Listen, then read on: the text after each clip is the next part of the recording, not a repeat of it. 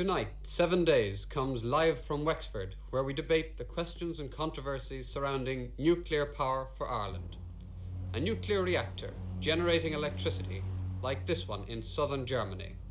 This is the type known as the light water reactor, which the ESB plans to buy, plans approved in principle by the government. A nuclear reactor is fueled by a highly radioactive metal called uranium, and produces a deadly and dangerous waste matter called plutonium. Plutonium cannot be destroyed and so must be kept from human contact for at least 25,000 years. Tonight's debate will raise the central questions. Do we need nuclear power? Is it reliable? Above all, is it safe? Questions of vital concern to the whole nation, and in particular to the people of County Wexford, who, if present plans proceed, are to live with Ireland's first nuclear power station at Carnsore Point in the southeast corner of the county. At present, Wexford County Council is withholding planning permission for the reactor, awaiting clarification of some of the more controversial aspects of nuclear power.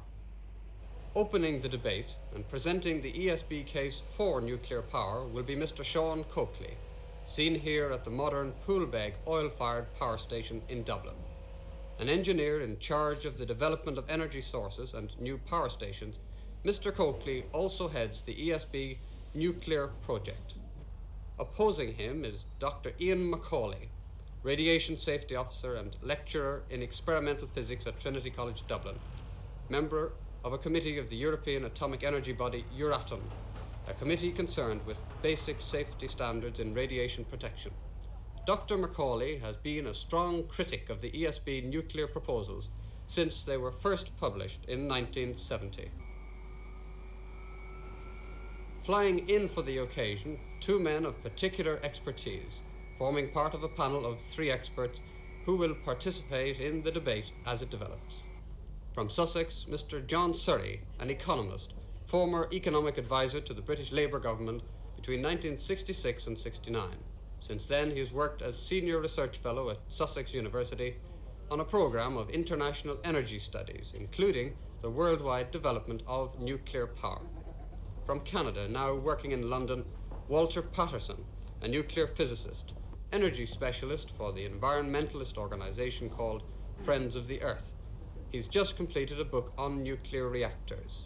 Mr. Patterson is an outspoken critic of nuclear power, especially of the light water type of reactor, which the ESB intends to buy.